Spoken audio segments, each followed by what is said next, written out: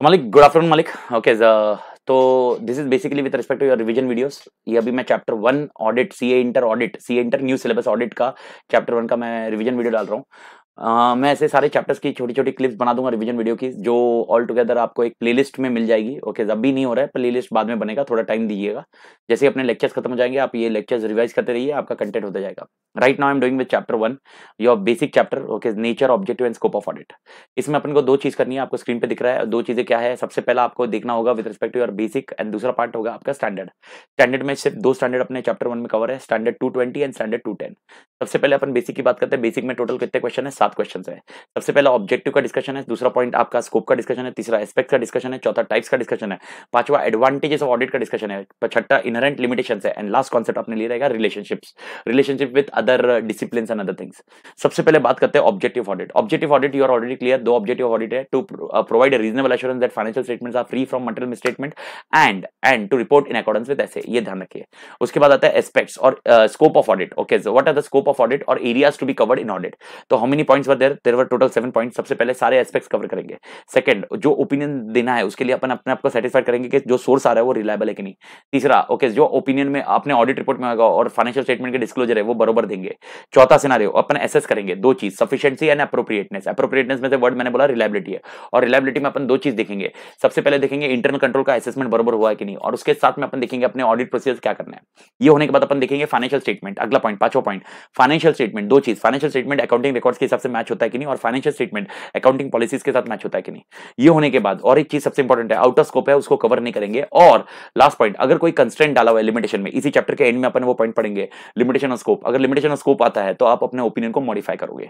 Okay, ये आपको ध्यान रखना होगा। ये डिस्कशन पॉइंट हुआ। ये होने के बाद आपके नेक्स्ट पॉइंट, नेक्स्ट क्वेश्चन आता है, what are the aspects to be covered in audit. तो मैंने इसके झुंड बनाए। ओके, झुंड में आपको याद रखना है। सबसे पहले दो चीज है, इंटरनल कंट्रोल सिस्टम को, इंटरनल कंट्रोल सिस्टम को पेपर पे देखना है और जाके देखना है, तो इवैल्यूएट करना है, रिव्यू करना है। उसके बाद आपको ट्रांजैक्शन जो होंगे उसकी तीन चीजें करनी है। सबसे पहले क्या ट्रांजैक्शन एक्यूरेट है, दूसरा क्या ट्रांजैक्शन ऑथेंटिकेट है, और तीसरा पॉइंट जो ट्रांजैक्शन है वो कैपिटल और रेवेन्यू में बरोबर डिवाइड हुआ है कि नहीं। अगर ये भी चीजें सही है, उसके बाद आपको देखना है फाइनेंशियल स्टेटमेंट और अकाउंटिंग रिकॉर्ड्स बरोबर है कि नहीं। अकाउंटिंग रिकॉर्ड्स अगर ट्रांजैक्शन चेक कर लिया, अकाउंटिंग रिकॉर्ड सही हो गया, तो अगर ये दोनों मैच हो रहे हैं कि नहीं। अब फाइनेंशियल स्टेटमेंट मैच हो रहा है। अब देखिए फाइनेंशियल स्टेटमेंट की दो चीज लीजिए, एसेट्स बरोबर है कि नहीं, लायबिलिटीज बरोबर है कि नहीं। अब ये दोनों चीजें बरोबर है तो तुम्हारा काम खत्म हो गया। अभी बचा क्या, पीएनएल बरोबर है कि नहीं, profit and loss account check कीजिए वो बरोबर है कि नहीं। और वो होने के बाद आपको एक चीज चेक करनी है, लॉ एंड रेगुलेशन, ओके, आपका कंप्लाई हो रहा है कि नहीं। ओके, क्लाइंट का कंप्लाई हो रहा है कि नहीं। एंड लास्ट में जिसको रिपोर्ट करने बोला है उसको अप्रोप्रिएटली रिपोर्ट कीजिए। ये पॉइंट आपके लिए आ जाएगा। इसके बाद अपने पढ़ा था टाइप्स ऑफ ऑडिट। दो तरह के ऑडिट है, अगर आपको याद होगा, जो स्क्रीन पे नहीं है। टाइप्स ऑफ ऑडिट, एक है स्टैट्यूटरी ऑडिट और एक है voluntary audit. Okay, whatever it may be, okay, the advantages are there for an audit. Again इसका झुंड बनाया था। सबसे पहले, ओके, सबसे पहले जो मैनेजमेंट में रोल प्ले नहीं करते उनके इंटरेस्ट को सेफगार्ड करता है ये ऑडिट। दूसरा सिनेरियो, ये मोरल चेक करता है एम्प्लॉय के लिए। पहले दो जो ह्यूमन को बचाता है। नेक्स्ट दो, ओके, इसको डिस्प्यूट्स है उनको सेटल करता है। टैक्स डिस्प्यूट है उसको सेटल करेगा, ट्रेड डिस्प्यूट्स है उसको सेटल करता है, वेस्टेज एंड लॉसेस ये मिनिमाइज करवा देता है। नेक्स्ट तीन चीजें पंचायती है, बुक्स ऑफ अकाउंट्स बरोबर है कि नहीं देखना है, ओके, कंट्रोल्स बरोबर है कि नहीं ये चेक करना है। और अगर पार्टनरशिप फर्म्स है तो अगर admission of partner, death of partner है तो उसके लिए ऑडिट हुआ है, बेटर ऑप्शन है, जिसकी वजह से अपने को रिलायबल डेटा मिलेगा। एंड गवर्नमेंट, कभी कभी गवर्नमेंट चाह सकता है कि भाई हमको ऑडिट करवाना है, जैसे कैग वैग के ऑडिट्स होते हैं या कुछ और ऑर्गेनाइजेशन के ऑडिट होते हैं। ये पॉइंट है, गवर्नमेंट चाहता है, and that is your advantages of audit. तो ये एडवांटेजेस ऑफ ऑडिट आपको याद रखने होंगे। This is something which is 9 points to be remembered.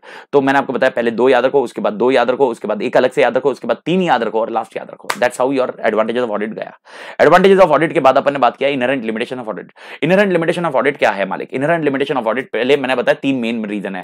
Nature of financial reporting, financial reporting का नेचर ऐसा है कि साला अपने को दिक्कत आ रही है। दूसरा, नेचर ऑफ ऑडिट प्रोसीजर, अरे तेरे प्रोसीजर इतने दिक्कत है क्योंकि तेरे को पॉइंट ये है कि तुझे एविडेंस किससे मिल रहा है, क्लाइंट से मिल रहा है। क्लाइंट तेरे को जो देगा वो उस पर रिलाई कर रहा है, and ultimately you are not, law does not give you a power कि तू जाके इन्वेस्टिगेटिंग ऑफिसर जैसे तू inquiry and search and seizure कर सके।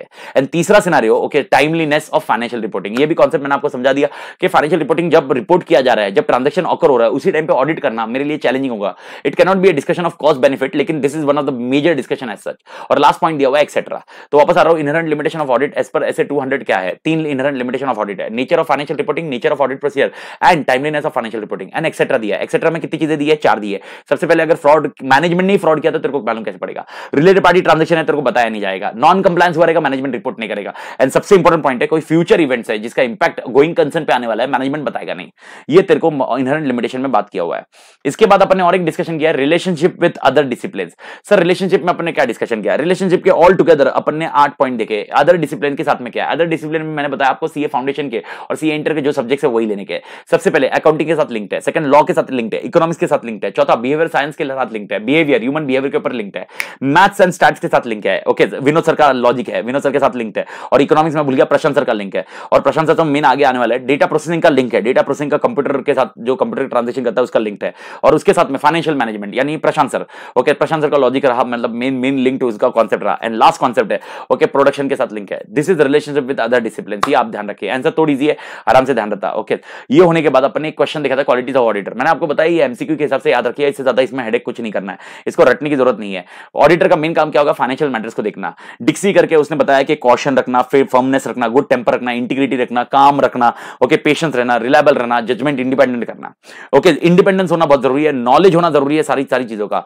ओके, यहां पर सबसे इंपॉर्टेंट पॉइंट है इंटेंसिव प्रोग्राम, यानी जैसे सीपी आवर्स अपनी इंस्टीट्यूट रखती है वो जाना चाहिए, पर्टिकुलर बिजनेस में तुम्हें ध्यान देना चाहिए, और अकाउंटिंग प्रिंसिपल फॉलो करना चाहिए। और लिंडली इन्होंने एक ही वर्ड में डिफाइन किया है कि हॉनेस्ट होना चाहिए। तो जस्टिस लिंडली जिन्होंने बताया कि भाई ऑडिटर शुड बी हॉनेस्ट। ये होने के बाद अपन गए थे एसए 220 में, क्योंकि बेसिक्स वाले खत्म हो गए थे, और उसके बाद क्वालिटीज ऑफ ऑडिटर एक कॉन्सेप्ट मैंने बताया। इसके बाद एसए 200 और 220 और 210 ये दो स्टैंडर्ड अपने सिलेबस में कवर है। 220 के इसमें लेहम करके याद रखोगे, लीडरशिप एथिकल रिक्वायरमेंट, उसके बाद एक्सेप्टेंस और continuous, next point is human resource, next point is engagement performance, and last point is monitoring. सबसे पहला लीडरशिप रिस्पांसिबिलिटी किसके पास होनी चाहिए? एंगेजमेंट पार्टनर के पास होनी चाहिए। एंगेजमेंट पार्टनर से कितनी चीजें देखेगा? 4 चीजें, स्टैंडर्ड फॉलो हो रहे कि नहीं, पॉलिसी प्रोसीजर फॉलो हो रहे कि नहीं, रिपोर्ट दी जा रही है वो एप्रोप्रिएट है कि नहीं, और एंगेजमेंट टीम मेंबर जो रेज कंसर्न्स कुछ होते हैं वो रेज कर सकते हैं कि नहीं विदाउट फियर, ये होना जरूरी है। दूसरा scenario ethical requirement. Ethical requirement कितनी है? 5। Confidentiality, integrity, objectivity, professional behaviour, professional competence and due care. इसके साथ में क्या ध्यान में रखना है? इंडिपेंडेंस। इंडिपेंडेंस दो तरह के होते हैं, independence in appearance and independence of mind. ये दो चीजों का ध्यान रखना है। Independence is not a part of ethical requirement, लेकिन कोड ऑफ कंडक्ट अपने को इंडिपेंडेंस के बारे में बताता है। इंडिपेंडेंस जैसे ही हुआ तो इंडिपेंडेंस में अपने को देखना होगा दो तरह के independence, in appearance end of mind. इनके लिए थ्रेट्स हो सकते हैं। तो थ्रेट्स कितने हैं मालिक? 5 थ्रेट्स अपने पढ़े थे। Self review threats, self interest threats, financial interest है। सेल्फ रिव्यू थ्रेट्स मेरे खुद के रिव्यू किया है। एडवोकेसी थ्रेट्स वो मुझे गवर्न कर रहा है। चौथा फैमिलिटी थ्रेट्स, फेमिलियर हो गए। And last point इंटिमिडिएशन threats. ये 5 थ्रेट्स है। ये 5 थ्रेट्स को हम लोग सेफगार्ड कैसे करेंगे? ये कॉन्सेप्ट एकदम सिंपल पढ़ा था अपन ने। सबसे पहले इंडिपेंडेंस पूरा ध्यान रखना। सेकंड पॉइंट, जो भी थ्रेट्स है उसको आइडेंटिफाई करना। तीसरा सिनेरियो, थ्रेट्स के आगे सेफगार्ड्स या एलिमिनेशन जो भी है वो रखना। चौथा पॉइंट, अगर एलिमिनेशन नहीं कर पा रहे हो तो वो बस वो एंगेजमेंट एक्सेप्ट मत करना। That is your safeguards from the threats to the independence. इसके साथ में अपने प्रोफेशनल स्केप्टिज्म भी किया था। प्रोफेशनल स्केप्टिज्म मैंने आपको बताया 3 पार्ट में याद रखना। डेफिनेशन, प्रोफेशनल स्केप्टिज्म कब कब चाहिए, और प्रोफेशनल स्केप्टिज्म की वजह से कौन सा रिस्क कम हो रहा है। पहले डेफिनेशन याद रखना, it is an attitude which involve questioning mind, being alert to the condition which indicate possible misstatement due to fraud और error and requires critical assessment of audit evidence. Professional scepticism कब रखना है? 4 चीजें मैंने बोली। सबसे पहला अगर याद होगा तो कॉन्ट्राडिक्टरी, दूसरा पॉइंट है रिलायबिलिटी, तीसरा पॉइंट है रिक्वायर्ड फ्रॉड के चांसेस लगे तो, एंड चौथा पॉइंट है एज रिक्वायर्ड बाय एसए। ये होने के बाद इसके साथ में और एक कॉन्सेप्ट था कि भाई प्रोफेशनल स्केप्टिज्म कौन सा रिस्क कम करता है? ओवर जनरलाइजिंग के रिस्क कम करता है, ओके, ओवर लुकिंग का रिस्क कम करता है, and last point inappropriate assumption, जो चैप्टर 11 में आपको पढ़ने मिलता है। ओके, ये होने के बाद आपने डिस्कशन किया था एक्सेप्टेंस एंड कंटीन्यूअंस, लेहम का अगला पॉइंट। एक्सेप्टेंस एंड कंटीन्यूअंस के इसमें क्वेश्चन क्या था? फैक्टर्स क्या है? तो हमने फैक्टर्स याद है 4 फैक्टर्स। इंटीग्रिटी ध्यान में रखना है, किसकी? क्लाइंट की, अपनी नहीं रहे, क्लाइंट की इंटीग्रिटी, मैनेजमेंट, टीसी रिव्यू उनकी इंटीग्रिटी क्या है, CCRT competence, capability, resource, time है कि नहीं है। नेक्स्ट पॉइंट इथिकल रिक्वायरमेंट अपने कंप्लाई हो रही कि नहीं, and last point previous year audit report देखना है। ह्यूमन रिसोर्स में मैंने आपको बताया पॉलिसीज प्रोसीजर होनी चाहिए। ओके, सारे ह्यूमन रिसोर्स के लिए pay slips and other things, इसका बेसिक एग्जांपल था। इसके बाद एंगेजमेंट परफॉर्मेंस के ऊपर क्या क्राइटेरिया है, क्या फैक्टर्स ध्यान में रखना चाहिए, अपनी एंगेजमेंट टीम ब्रीफ कैसे कर रही है, अपनी एंगेजमेंट टीम कंप्लाई कैसे कर रही है स्टैंडर्ड्स को, ओके, अपनी एंगेजमेंट टीम पे सुपरविजन कैसे किया जा रहा है, अपनी एंगेजमेंट टीम का रिव्यू कैसे किया जा रहा है, एंगेजमेंट टीम डॉक्यूमेंटेशन कैसे कर रही है, एंड लास्ट पॉइंट, ओके, यहां पर सबसे इंपॉर्टेंट पॉइंट है जो आपके पॉलिसी प्रोसीजर है वो करंट है कि नहीं है। और इनको मॉनिटर करने के लिए आपके नेक्स्ट पॉइंट है मॉनिटरिंग एस्पेक्ट्स। मॉनिटरिंग एस्पेक्ट्स में 3 ही चीजें हैं, स्टैंडर्ड्स को कंप्लाई करना है, क्या क्वालिटी कंट्रोल के स्टैंडर्ड्स अपने पास, उनके डिजाइन और इंप्लीमेंटेशन बरोबर है। और तीसरा पॉइंट, क्या वो क्वालिटी कंट्रोल स्टैंडर्ड जो सेकंड पॉइंट में इंप्लीमेंट किए हुए हैं, क्या वो बरोबर फॉलो कर रहे हैं कि नहीं। ये पॉइंट आपके लिए 220 का कॉन्सेप्ट हो गया। 220 में अपन ने सारी चीजें कर ली, 220 का कॉन्सेप्ट मैंने आपको बता दिया। ये होने के बाद अपन गए थे 210 में। 210 में सर कितनी चीजें हैं, 4 क्वेश्चन है आपके लिए। पहला क्वेश्चन है प्री कंडीशंस, दूसरा पॉइंट है कंटेंट ऑफ एंगेजमेंट लेटर, तीसरा पॉइंट है रिकरिंग ऑडिट एंड चौथा पॉइंट है limitation of scope. Limitation of scope में भी 2 पॉइंट है, before acceptance and after acceptance. तो सर पहला पॉइंट है pre condition. How many pre condition for an auditor there? 2 pre condition है, अगर आपको याद है तो। सबसे पहले, क्या फाइनेंशियल रिपोर्टिंग फ्रेमवर्क एक्सेप्टेबल है, अगर है एंड उसके बाद आपको देखना मैनेजमेंट अपनी रिस्पांसिबिलिटी समझता है कि नहीं। कितनी रिस्पांसिबिलिटी है? 5। फाइनेंशियल स्टेटमेंट 2 देगा, ओके। इंटरनल कंट्रोल 2 डालेगा, एक्सेस 2 देगा, एडिशनल इंफॉर्मेशन 2 देगा, अनरेस्ट्रिक्टेड एक्सेस 2 देगा। एक्सेस और अनरेस्ट्रिक्टेड एक्सेस में डिफरेंस क्या होगा? एक्सेस में मुझे बुक्स चाहिए, अनरेस्ट्रिक्टेड एक्सेस में पर्सन का एक्सेस चाहिए। ये होने के बाद अपने लिए आया था कंटेंट ऑफ एंगेजमेंट लेटर। 210 क्या बोलता है? 5 चीजें चाहिए। सबसे पहले ऑब्जेक्टिव एंड स्कोप चाहिए, रिस्पांसिबिलिटी ऑफ ऑडिटर चाहिए, रिस्पांसिबिलिटी ऑफ मैनेजमेंट चाहिए, ओके। उसके बाद भाई फाइनेंशियल रिपोर्टिंग फ्रेमवर्क कैसा रहेगा और मेरा expected form and content of audit report क्या रहेगा, ये दिखाया हुआ है।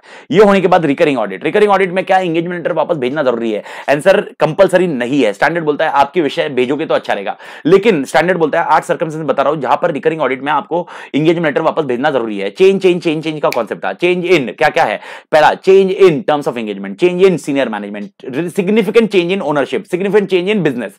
ये 2 वर्ड में सिग्निफिकेंट है, याद रखना। उसके बाद change in reporting requirement, change in regulatory requirement, change in financial reporting framework and last concept है मिसअंडरस्टैंडिंग कुछ है तो। और ये हुआ तो लिमिटेशन ऑफ स्कोप अपने पढ़ा। लिमिटेशन ऑफ स्कोप में अपने 2 पॉइंट पढ़े। बिफोर एक्सेप्टेंस अगर लिमिटेशन ऑफ स्कोप है तो एक्सेप्ट मत कीजिए, और आफ्टर एक्सेप्टेंस है तो आप पता कीजिए सर्कमस्टेंस क्या है जिसकी वजह से लिमिटेशन आ रहा है। उसके बाद 2 चीज देखिए, आप सेटिस्फैक्टरी हो या नॉन सेटिस्फैक्टरी, अनसेटिस्फैक्टरी हो। अगर सेटिस्फैक्टरी हो तो continue the limited assurance engagement और उसके हिसाब से ओपिनियन को मॉडिफाई करिए, और अनसेटिस्फैक्टरी हो या नहीं सेटिस्फैक्टरी नहीं हो तो भाई एंगेजमेंट से विड्रॉ करिए। लेकिन विड्रॉ करते वक्त आप अपनी रिस्पांसिबिलिटी समझिए, ऑब्लिगेशन समझिए, किसको किसको रिपोर्ट करना है।